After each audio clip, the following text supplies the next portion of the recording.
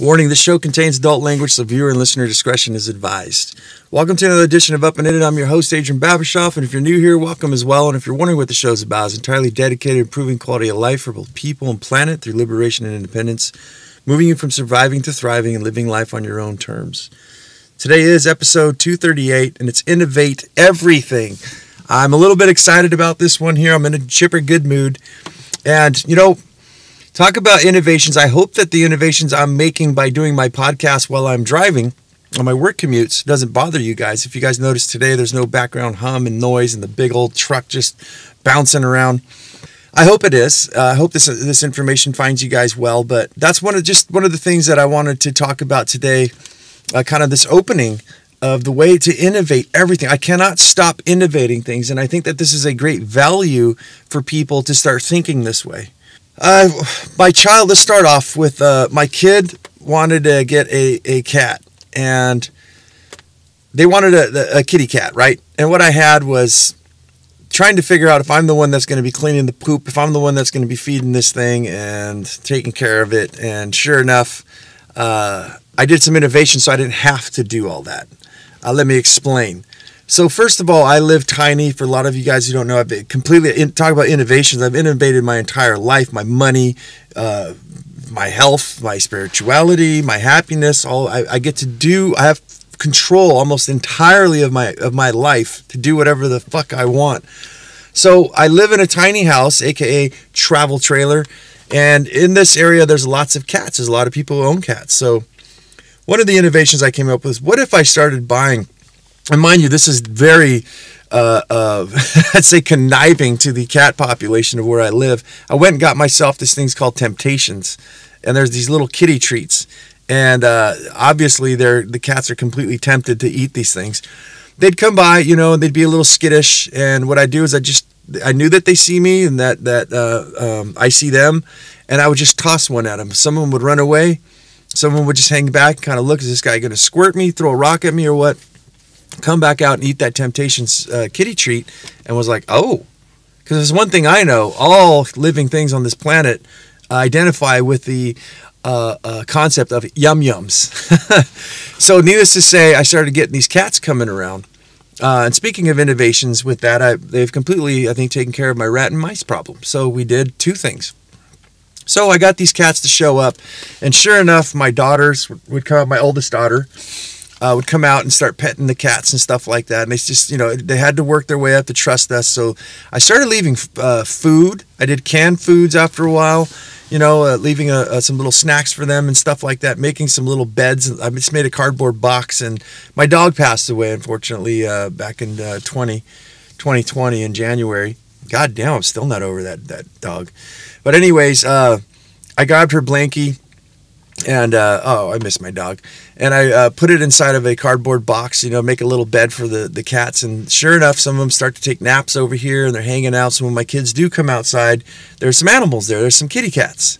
And the kitty cats started loving on us. They're a little feral. They don't like to be held and stuff like that yet. But kept giving them food, and then started teaching my daughters to give them snacks and stuff like that. So needless to say, we get visited by... we used to have like 3 to 4 cats visiting us all the time until the males actually started beating the hell out of each other like us smart fucking males like to do. And now we're down to one who's dominated the area, this little black cat named Toby. And I innovated. What did I learn from this? Is that my kids aren't going to feed and clean up after the cats. So it's my routine in the morning, which isn't that bad. All I do is grab a handful of cat food, put it inside of a dish, which I've also innovated. I welded a doggy dish onto a stainless steel plate where there's an island of water around the perimeter so that the ants don't come and get into the food. We had that problem for a while. When I first started out, I was just leaving little Tupperware caps, or my stainless steel, my drinking jar lids with water and food for them in various different places. So I innovated, guys, and I don't have to worry about a vet bill. I don't have to worry about them cleaning up their poop and stuff like that. And they show up whenever they want. They come here all night, all during the day, and then they just go home. And these are the kind of things I look at. I've got tons of them. One of my innovations I just gave to a fellow who's starting a lawnmower route business. And I gave him some advice on what I would do. And exactly what I would do is innovate, as I said, with my money. is I told them I already tested this thing out where I went door to door in my neighborhood, and I spoke about this. I know those of you who follow, been following, but those of you who haven't, what I did is I went door to door in my neighborhood, and I says, "Hi, my name's Adrian, and I live actually right down the block right over there, and I'm looking to mow lawns. I already own a business, I work, and I'm just maybe thinking about starting a side hustle, but I know if you're interested because I can actually help beat the price that you guys, what you're mowing your lawn for. A way to go too is how much are you paying for your lawn service, so they don't lowball you, but know your price and everything. Be savvy about that, how much you're worth and how much you need to make. But basically, some of these people told me like $80 a month, and I said, well, what does that entail? And they're like, well, they spray for spiders, and they, take down the trees every once in a while and stuff like that. It's $80. I said, well, what if I was able to take it down to $70? And they're like, when can you start? Right? That's $120 a year that they're able to pocket and save. So I went door to door, and the whole gimmick of this whole thing, the innovations, was to get all of my neighbors, where basically I would push a lawnmower, and this was in a cookie cutter place where we used to live, where I literally can walk from one lawn, pushing a lawnmower onto the next, as far as I want to go, and just start circling these things and just getting them all done all at once. I wouldn't even need a vehicle. I wouldn't need anything. Guys that I see when I'm in my construction sites, I see them show up, they mow one house, they drive away, and they just go blocks away, if not maybe even a whole entire city away. So by getting all of these things, the overhead's super low. You're cutting down on time. Yes, you're getting paid less than these guys, but you got to think about that 15-minute or 20-minute drive that you got to go to the other side of town to mow that other lawn. While that guy's driving there, you just got 3 more done. You're actually tripling the amount of money that you can make by dominating an area. You're making more money. You have way less overhead. As I said, you don't even need a car, really. You could just get yourself a little cart if you needed to with a blower, a weed eater, and a lawnmower. And all of these 2 things could sit on top of your lawnmower. You wouldn't even need a cart. You can lawnmower or mow everything up as soon as you probably need a broom and a dustpan. That could also be carried. Dump the lawn clippings in the client's trash bin, and you're off. So those are the kind of innovations that I look at. One thing that I'm doing right now is with the supply chain disruptions here. This is June, first week of June. Maybe we're going into the second of 2021. And one of the things I look at is supply chain disruptions happening in my business, where we are looking to, what we're finding is that a lot of materials are being shorted, and we can't get our hands on them. Price of inflation, a lot of things are going up. A lot of clients don't like to be charged the extra money that we're needing to charge them. When the materials go up, obviously, and gas goes up, we got to raise our prices. So what would one do? Well, I'll tell you what one would do. One would start selling water. And we're selling the client's water to them, meaning that sitting on roofs, I'm a roofing contractor, licensed to do that and many other things. And what I looked at was, wow, it's called deionized water. So I basically have to pay for these filtrations, which is really not that much at all. It's like $40 a month is the overhead, right? And then the gas maybe of driving to places. But again, I would take the lawnmower route, philosophy here, and I'd dominate an area cleaning solar panels. So basically, you hook up their water hose, you fill up this tank full of deionized water, and the deionized water doesn't leave spots on whatever you're washing, a car, a skylight, which is very important for solar panels. So really, if I started the solar panel business, I don't really have much of an overhead or anything I really need. And in fact, the product, I just bring my filtration system. The product's already there at my client's house. So these are the type of innovations I look at. And to go further on that one, I have a lot of competition that I could beat out if I do every single job in that neighborhood. So I already got my foot in the door with that. The other thing I got is a lot of these people would not even be able to afford, even if they did, they wouldn't want to pay the exorbitant prices that I pay for liability and workers' compensation insurances. So when I go to these people's homes to clean their solar panels, they actually have a licensed professional roofer who is fully licensed for liability insurance, $3 million insurance policy, workers' comp in case somebody gets hurt, but also the expertise. If we break something or if we see something throughout the years, these are repeat clients that you have us there to take care of these things for you. If we break a roofing tile, or if we in the future you get a leak or something causes a leak when we're doing the solar panel, we can cover you. but it's going to be at an extra price, a higher price than what the other guys are because it costs a lot of money. How do I know if this is even working? Because I already tried it. I did some dry runs. I went to clients and told them, yes, normally this would cost, say, $150 for yours, but mine's $250. But that comes with all the licensing and everything like that. And if we break something, we can fix it. Those are the type of innovations I think that can help people in these hard times. And that's why I'm here with this message today. My daughter, I wanted to get her exercise. I'm just going to give you guys a whole bunch of ideas and things that I'm actually using now in my life. My daughter is the young one. I have a special needs daughter, for those of you who don't know. And I got to get her exercising, and she just doesn't want to have any of it. So what did I do? I went and took a toy that she likes, and I grabbed the toy, and I took off running with it, right? I took her to a park. Down where I live in my tiny house RV trailer in the RV park, there's actually a lake and a big old giant park over here. So I'll drive down there and I'll park. I'll get some cold waters and everything, and then I'll grab her Froggy Muppet that she likes, and I'll just take off running. I'm like, I got your Froggy Muppet, you know, and she's like, give that back to me. I'm like, come and get it, see what happens. I just bolt, and she's running around, and then I'll let her have it. And then I'll say, give me, that's mine now. And she'll giggle and so we're playing. And she's running back and forth. Very interesting, too, as this kid's supposed to have asthma. Due to the use of high dosages of vitamin C and actually raw dairy, milk, daughter's running around for 20 minutes, no problem, getting sweaty and everything. It's a diversion as well. I've said a lot on my shows and stuff like that in the past, where when I do my cardio, there's times that I do on Instagram, I actually do some extra footage for you guys on the Up and It show here. And I'm walking for 30 minutes. In fact, and I'm walking fast.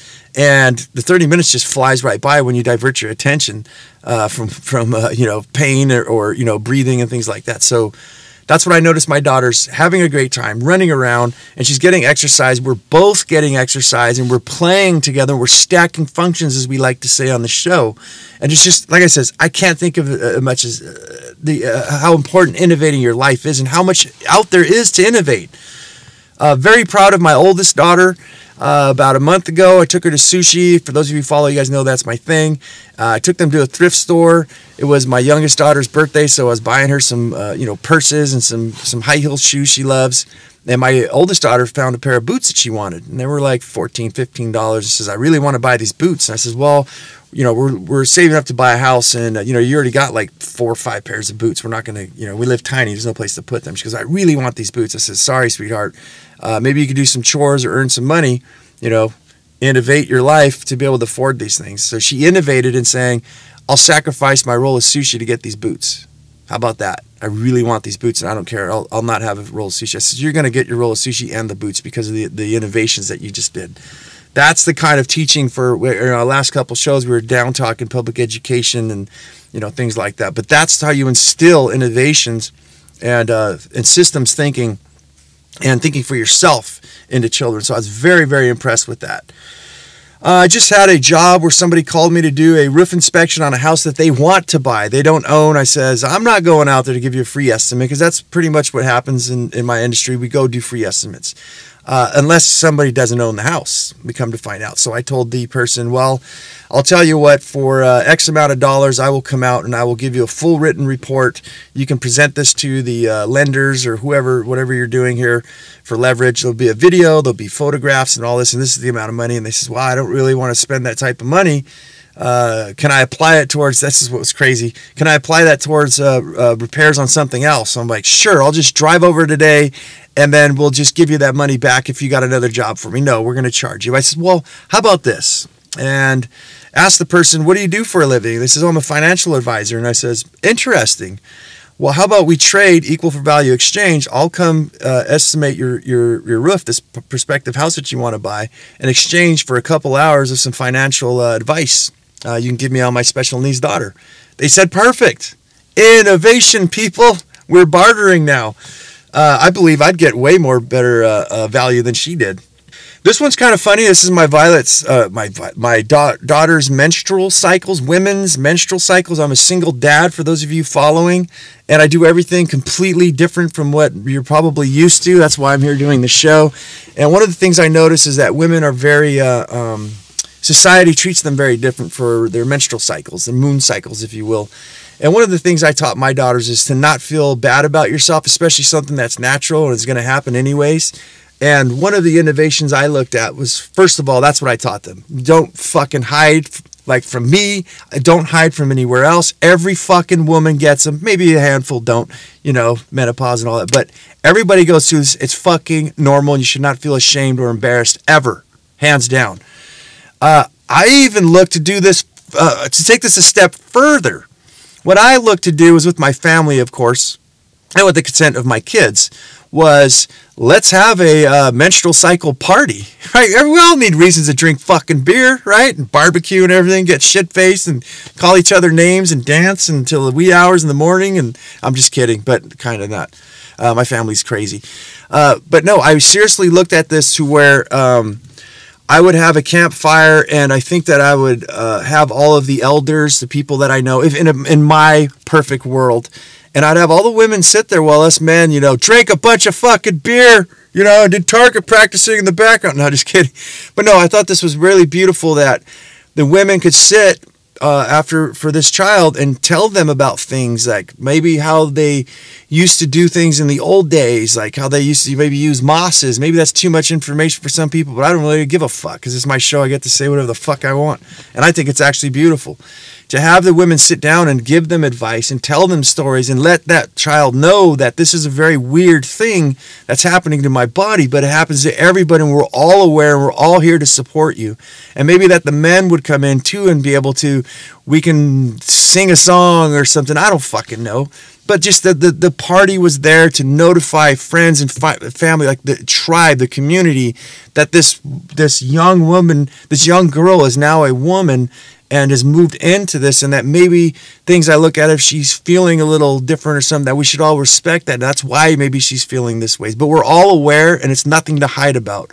And we bring it all in the open, completely fucking backwards from our dumbass fucking systems that we have on just one of those things where people are supposed to feel scared and fucking hide and pretend like nothing's fucking happening when it's happening around us and happening to everybody. Nobody fucking talks about it. I say talk about it. I say take it a step forward and celebrate it. Jesus fucking Christ, I'm spitting all over the microphone over here. Anyways, moving forward, I just thought that was cool. Grow my own food. I utilize other people's properties.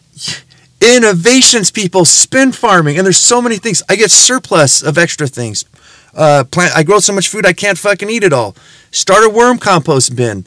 Barter. Give it to people. Save stuff for seed. Grow stuff for seed. Give it away, which was I'm looking to do for the hungry. Instead of feeding people, giving them a fish, teach them how to fish so they feed themselves for life. It's making me look good. I'm hoping that it'll boost my business up and we can go even bigger and feed even more homeless people. Give them seeds. Start a business selling worms to people who want to fish. Start a business selling red wiggler worms for people who want to do worm castings themselves. All the excess food that we have, we put inside. The farm keeps generating, and I get free compost. There's just so much to innovate here. And then turn that all around and teach others. Teach others how. Look at what I just fucking said. I can teach people how to save seed. I could teach people how to sell seed. I could teach people how to grow for seed. I could teach people how to grow their own food. I could teach them how to do worm castings. I could teach them how to mix soils. I could teach them all kinds of different things. I've diversified myself. I've innovated into something else where I could start a whole, and that's exactly what I'm doing, by the way, trying to. And that's the future. That's what I look at for my fucking retirement. A lot of people are worried about retirement. I'm in my mid-40s. I guarantee you by the time I'm 65 and I keep up doing what I'm doing, I will be a fucking Zen master. I'll be sitting there butt naked in my farm with butterflies flying around my forehead. Just kidding. I wouldn't be butt naked. I'd have like a diaper on or something, like India style, chanting. I don't know. I'm getting weird now. Sun's coming out and it's actually heating the inside of my truck here where I'm recording this shit. And I'm starting to get this kind of senile. But you guys get what I'm saying, I hope. How does this improve the world overall? Is the kind of thing I've been trying to do on the end of these shows? Jesus Christ, does this help the fucking world?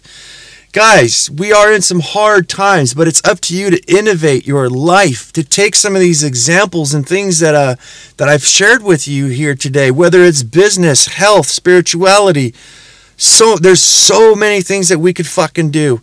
Last episode was, or I think it's the coming episode tomorrow.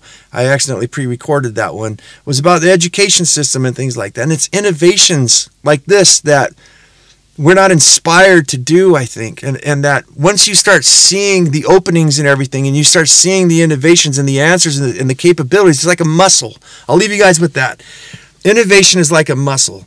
A lot of us are compartmentalized and scared, and we're fucking embarrassed by a lot of shit that we have in our life, right? So we're scared what other people fucking think about us. If I do something different, if I look different, if I talk different, I'll lose my friends, or people think differently about me. I'll lose my job, or this. When you start innovating, that's when life gets better. That's how things change. If you don't like what's fucking happening, you're not truly happy. Start innovating. Start changing shit around so that you can get into what you want. And if people don't respect you, guess what? Don't respect them. They're not your fucking friends, because a true friend would say, I think you're fucking nuts, dude, but go ahead, I support you. You're going off, you're doing something completely strange and weird, whatever. Get the guts, get the fucking balls, the human up, as I say on this show. Human up to yourself fucking first. Get out there and start being free, basically, is the way I can say it. Be free and start moving in your life. And be happy. Happiness is a choice. We talked about that. Change comes from you. In the end, nobody can change your fucking life but you. You're just fucking scared. You're just not, you've been blinded. You've been confused. And all you need to do is get back to your intuitive self and your innovation. Start working them out. And I promise you guys, as you keep utilizing these things, life becomes better and easier, healthier, tastier, everything. Guys, if I've given you any value for this show, please like, subscribe, comment, give me a review. Help me get this show off the ground, for fuck's sakes.